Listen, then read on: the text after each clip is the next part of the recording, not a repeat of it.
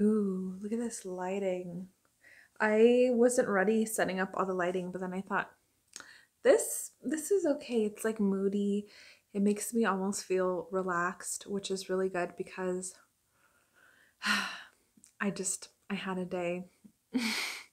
It is past 8 p.m. on July 20th, 2021. As I mentioned yesterday, this is a monologue that I have memorized and performed before. Originally, I performed this in college for a rehearsal monologue, audition monologue. So today's monologue, depending on how you perform it, really, it can be comedic or dramatic, and it's pretty timeless as long as you are in the age where you could have had relationships. And I have talked about this before. I talked about this monologue in the beginning of 2020 and I didn't perform it on camera, but I am going to be performing it today.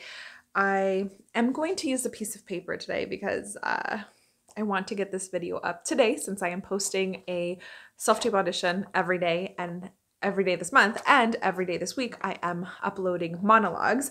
My name is Belgica and I'm an actress based out of California, and for some reason I thought it would be such a great idea if I posted a self-tape audition every day of July, and each week is themed differently. This week I am doing monologues every day, so if you want to see other monologues, you can look at the other ones from Sunday and Monday.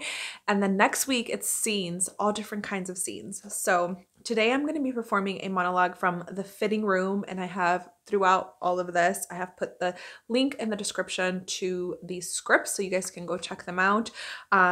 I have always seen this monologue as comedic because it's pretty silly, but today when I was reading it, and I think it had a lot to do with the mood that I'm in, I was just really,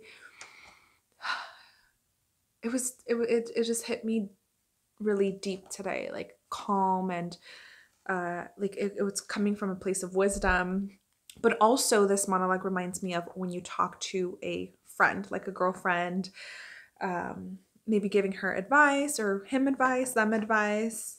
So yes, so I'm going to be performing this monologue. As always, leave me feedback if you would like. Oh, one of the things that I really want to explore and this month is to not only use backdrops, and I feel like I've been using backdrops a lot lately, especially with all the special skills and the slates. So for the slates, I mean, I still do want to use backdrops because it's more professional, I think.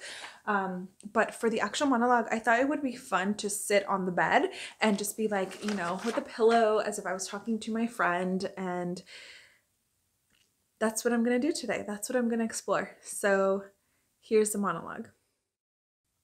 Hi, my name is Belgica Rodriguez, and I will be performing a monologue from The Fitting Room. I go into his refrigerator. I could tell exactly the type of man he is. I wait until he goes into the bathroom or something, and there's a lot less danger in digging in his refrigerator than going into his underwear drawer. Refrigerators are easy. Sour milk? Okay. What's the date on it? Did it expire last week or 2 months ago? Seth had sour cream that dated back 12/10/17. That shit was penicillin. Man, I really had to ask myself, is this the type of dude I want to be with? Someone who can't even manage the own details of his refrigerator. I was wasting my time. And refrigerators are better than, say, bookshelves. Bird had a fat ass collection. Poetry, world history, anthropology. After 10 months of not a single intellectual conversation, I finally had to ask him what's up with the books. Turns out he had never even opened the damn things. He liked the way the covers looked. I needed something to fill my bookshelves, he said. Just like he needed me to fill the job of girlfriend. We weren't learning anything from one another. We were just filling up space in one another's shelves. Thank you so much for watching. Yeah. See you guys tomorrow.